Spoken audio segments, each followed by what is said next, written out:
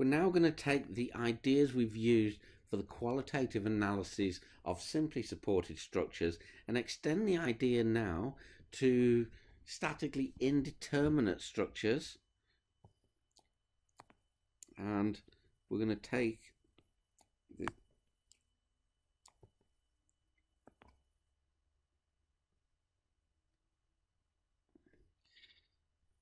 we're going to have a beam in this situation now where the support conditions are going to be where we fully fix both ends of the beam, and we're going to subject this beam to a UDL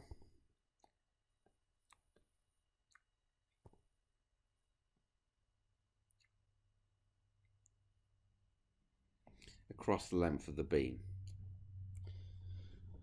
So we're going to begin with this example.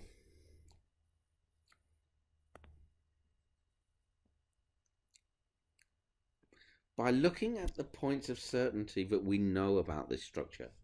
So we know for definite, because of the support conditions, that we have no deflection in the y direction at the left hand side or at the right hand side, and that as a result of the loading we also have a deflection in the middle.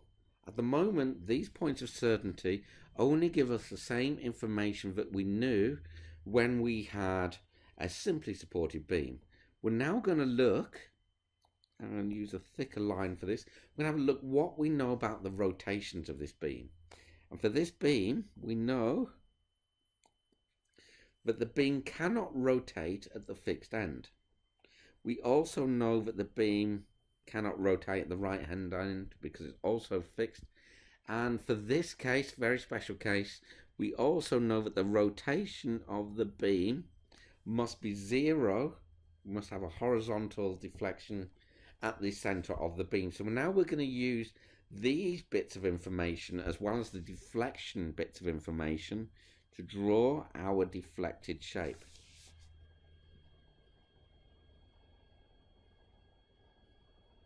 So that's our sketch of the deflected shape.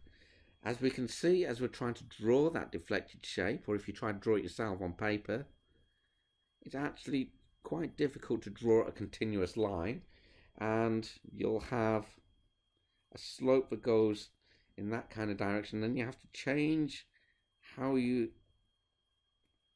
hold your hand on a piece of paper to draw the second part.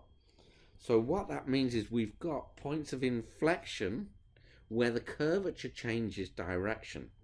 And this helps us in drawing the bending moment diagram. So we're also going to compare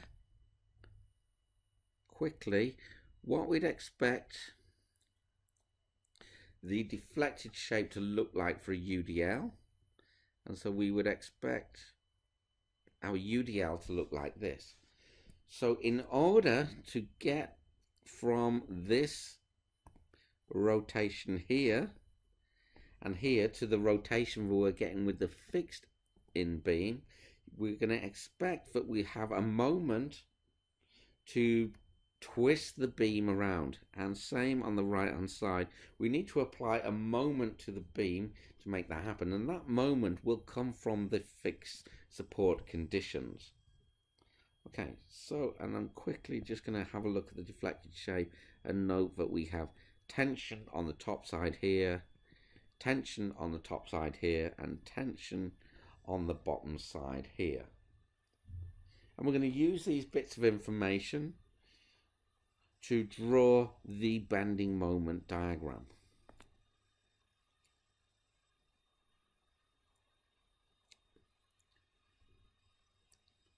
So if we have an anti-clockwise moment here on the left hand side, right hand moment, and a clockwise moment on the right hand side, that would give us a deflection that would go on a simply supported beam above the beam like that, and we can add the two deflections together to give us the deflection that we would get for the fixed in beam. the result of these moments is that we are and also we know that we have tension close to where the fixed boundary is, means that we're going to get bending moments that are above the beam at the end conditions. In between these bending moments, we're going to have a quadratic variation of the bending moment because we have a UDL imparted on the beam. And the other thing we know is where we get a point of inflection. This is where the bending moment actually passes through the 0 point, where the bending moment becomes 0. So we can use this information now and we can draw our bending moment diagram. Quadratic variation in between the known support bending moments. So this is what we'd expect our bending moment diagram to look like. Other points to note is that this value here between the maximum moment at the support and the maximum sagging moment is still the WL squared upon 8 that we would expect to see in a simply supported beam. And that leads us on to a very next important concept, is that we consider the bending moment that we get from this indeterminate structure, we consider it as a summation of two determinate structures. So we can imagine the beam with just these moments applied at the ends and a simply supported beam with a UDL. So we're going to draw that. We can imagine that this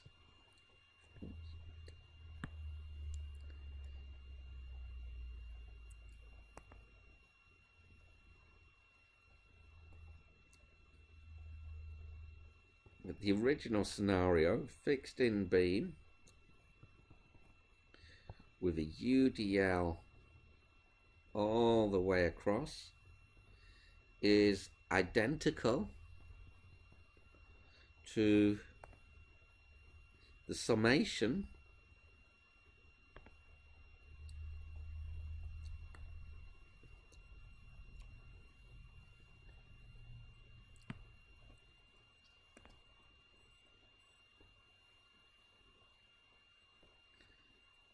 of the two different scenarios, one where we have a beam subjected to moments, and let's get the directions correct, again with these boundary conditions, plus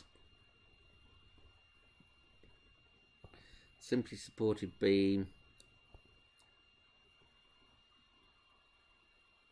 with a UDL upon it. And in terms of bending moments, that looks like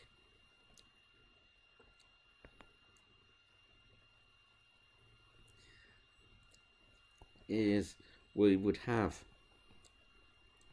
a constant moment from these two end moments, and we're going to call these, let's call them end moments,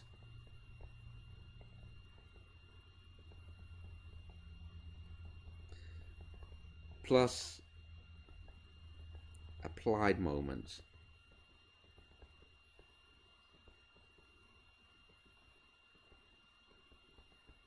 And the applied moment is our WL squared upon 8. Later on, we're going to show how you can calculate these moments, or where you can find them easily in textbooks, and they're generally referred to not just as end moments but fixed end moments, and this becomes very useful later. So summing these two bending moments together is the bending moment we've just shown before, positive bending moment, and WL squared upon 8. So without knowing anything about how you can analyze statically indeterminate structures using qualitative analyses about what the deflected shape must look like, and therefore what the reactions must look like, can lead us to a simple way of determining what the bending moment diagram must be.